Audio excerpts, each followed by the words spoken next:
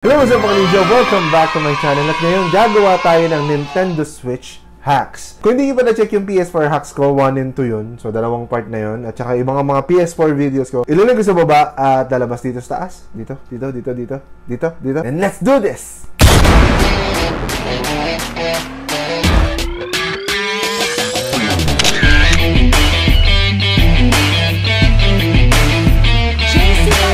So, di na ako magpapaligoy-ligoy pa, mga ninja.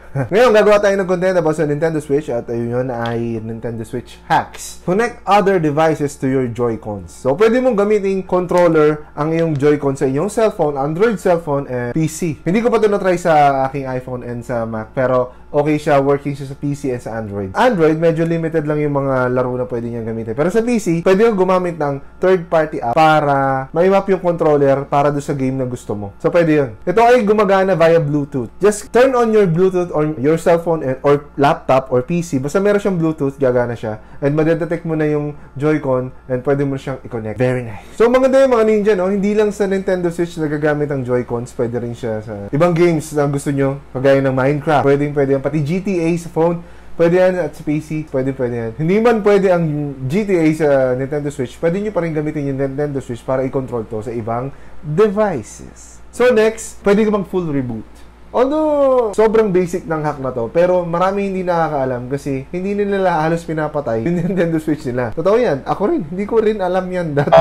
Although, alam ko na pwede siyang i-turn off, pero how to do it? Just hold the power button 10 or 10-ish seconds, basta mas mataas sa 10 seconds at kusa siyang mag-off. Pag nawala na siya, yun.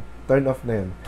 So, para saan yun? Unlike sa PS4 kasi, pag naghang yung PS4 or sa kahit PC, unplug mo lang yung outlet, gagana na ulit yung pag inon mo. Sa Nintendo Switch, kahit tanggalin mo yung charger, hindi yun mamamatay ng kusa. Instead na antayin mo siyang mag-load or something na antayin mo mag-respond yung game na nilalaro mo, kung naghang siya, just do the full reboot. Mas madali yun and re-restart nyo lang nyo yung game. And mas bibilis pa yung device kasi kung matagal, advice ko rin na i-turn off nyo rin yung device ninyo once in a while kasi para rin yung phone na kailangan ng turn off, pinapahinga din yan mga ninja.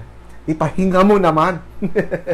The next yung USB accessories. Merong USB accessories ang Nintendo Switch, pero yung iba dito gumagana lang sa dock mode. Pwede mo siyang gamitin ng mouse and keyboard. Mas madali na mag-type. For example, gagawa ka ng Nintendo Switch account, user, mag-fill up ka ng maraming address or something about dun sa account. Pwede mo nang gamitin yung USB keyboard mo dun sa Nintendo Switch mo. Diba? Parang mas madali mag-type kasi medyo mahirap nga naman although touchscreen ng Nintendo Switch mga ninja, mahirap pa rin. Mas madali pa rin sa actual and physical keyboard na ikakabit mo sa Nintendo Switch. Kung meron, kung gusto mo lang mas mabilis, kung talagang available at possible yan sa environment mo, bakit yun din, diba? At nandyan yan, feature yan ng Nintendo Switch. Very nice. So, gusto mo ba na free games sa ibang bansa? Pero nagda-doubt ka kasi iba yung gamit mong account, region. Sa mga hindi nakakaalam, ang Nintendo Switch ay region-free device. Ibig sabihin, kahit saan ka bumili sa buong mundo ng games, pwede yung gumana sa Nintendo Switch. Naranasan ko yan kasi Nintendo Switch ko galing sa South Korea. Binili yan kasama ng bala ko na Zelda Breath of the Wild. Yung Zelda Breath of the Wild ko, kung makikita nyo,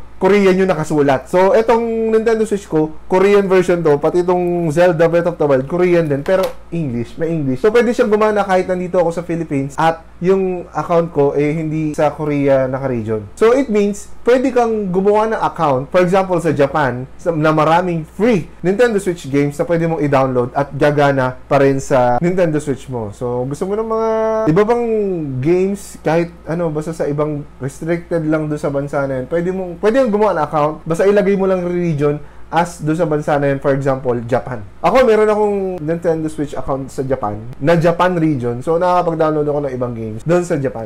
Very nice. Marami free games doon. At marami rin exclusive games doon. Region free.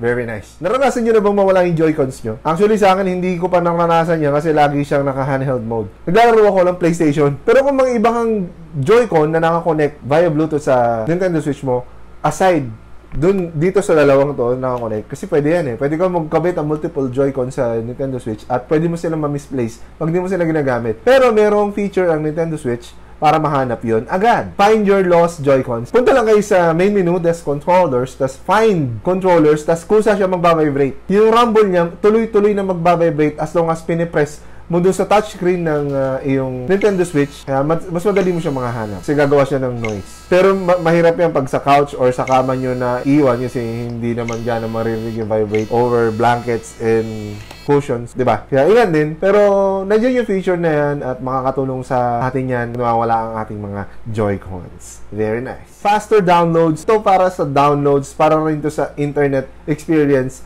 sa Nintendo Switch. Sabi ko kanina, pwede mong kabitan ng accessories ang Nintendo Switch sa dock mode. Hindi lang sa dock mode, pero ito, sa dock mode natin nilalagay kasi ito ay para sa internet. Pwede mo siyang kabitan ng Ethernet adapter para i-connect mismo doon sa RJ45 na nanggagaling sa router mo. So, mas bibilis na yung connection mo, mas reliable connection na yung mga experience mo sa Nintendo Switch habang naka-dock mode. So, mas bibilis na yung gameplay mo, kung online gameplay ka, o kung magda-download ka ng game, mas mabilis. Sabi ko sa inyo, almost times 10, depende sa internet connection nyo, ang bibilis over the Wi-Fi compared do sa LAN. This is versus WLAN and LAN. Mas recommended ko sa LAN kayo ko-connect kung magda-download kayo. Pero kung meron naman kang plenty of time na mag-download, pwede rin naman ng Wi-Fi. Pero kung nagmamadali kayo at gusto nyo mas mabilis, pwede kayo bumili ng separate adapter na I recommend is U-Green, yung tatak sa Lazada, para magkaroon kayo ng faster internet connection sa inyong Nintendo Switch. Very nice. Walang internet browser ng Nintendo Switch, di ba? Wala. Pero pwede ka mag-Facebook. Pwede ka mag-Facebook sa Nintendo Switch. Hindi yan alam na marami. Kasi almost parang nakatago nga siya. Pero pwede. Punta lang kayo sa user settings, select user, mamimili kayo kung kaninong user gagamitin yung account. Posting to social media and then link. Pwede yan. At mapupunta na kayo sa browser ng Facebook. Pwede kayo mag-login, pwede kayo mag-message, pwede kayo manood ng videos, pwede kayo mag-review ng timeline, pwede kayo mag-comment. Sana, magkaroon na ng internet browser ng Nintendo Switch parang sa PSP dati, merong browser yun. Bakit wala? Bakit wala? Nintendo? Bakit wala? Isa siyang handheld device, handheld console, tapos walang internet browser. Parang, So, next natin yung Match TV Power State. Pag in-on mo yung Nintendo Switch, mag-on na rin kusa yung TV. At ito pa, pag in-off mo yung Nintendo Switch, mag-off din yung TV. So, very nice. Para gawin yan, punta lang kayo sa System Settings, TV Settings, then Match TV Power State. Lagay nyo lang sa on, then automatic na yan kung compatible yung TV nyo. Pero, kung bago yung TV nyo, late, 3 years ago, compatible yan. Sa mga hindi, sorry, pero may mga compatible TVs na pag in-on mo yung, or sleep mode mo yung Nintendo Switch, kusa silang mamamatay. Okay yan, lalo sa mga lagi naka-dock mode, kagaya ni Jake and Guard, lagi yan, hindi nag-handheld Lagi yan naglalaro sa bahay niya with his wide curve TV screen. Very nice. Maganda experience yun. Magiging convenient yung paglalaro natin mga ninja, kung madali mo mataturn on yung Switch and TV mo. Sabay. Parang PS4, di ba? Meron din ganyan Pero alam ko na, nauwi na yata sa Nintendo Switch. I don't know. Kung alam nyo, please comment it down below.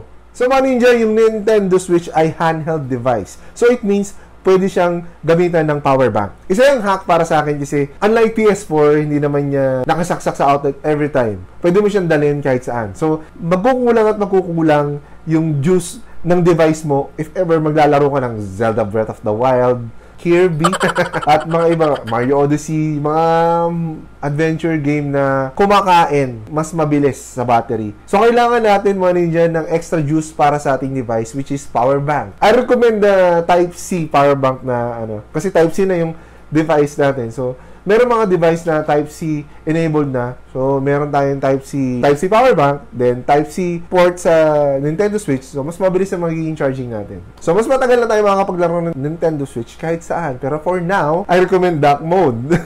Kasi, ECQ. Stay at home, mga ninja. Galing tayo sa battery, para din makasave tayo ng konting juice sa ating paglaro sa Nintendo Switch. Merong dark mode ang Nintendo Switch na pwedeng makapagpababa ng battery consumption.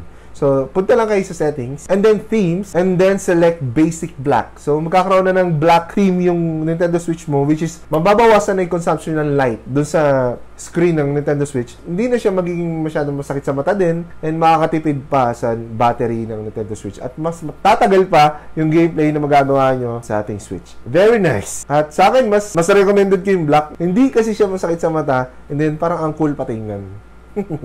Very nice. Pag black talaga cool.